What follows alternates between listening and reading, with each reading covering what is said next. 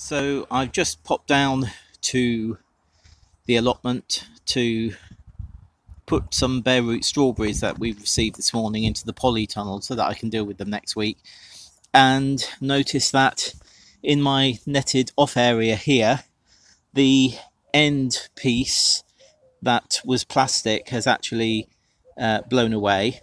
And as you can see from all the little bird footprints here, some birds have taken the opportunity and decided to go in and eat quite a few of the cabbage, the spring cabbage. They'll come back. Well, some of them will come back. I'm not sure about these two end ones.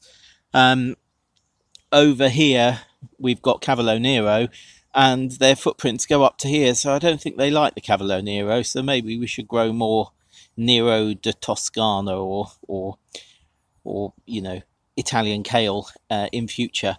But anyway, I'm going to leave it like this. If they want to peck away today, they can peck away.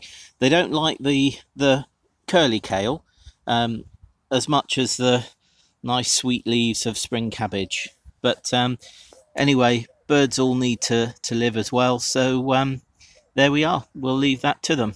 Bye.